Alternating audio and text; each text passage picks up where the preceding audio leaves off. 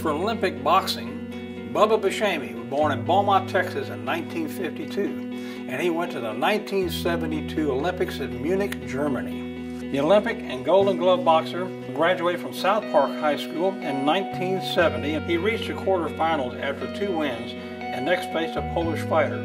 Despite Busceme's dominating performance, which saw his opponent hit the canvas twice, 3 judges from Czechoslovakia, Bulgaria, and the Soviet Union judged the Polish boxer as the winner in a 3-2 decision, which was roundly jeered by the attending audience and criticized around the world.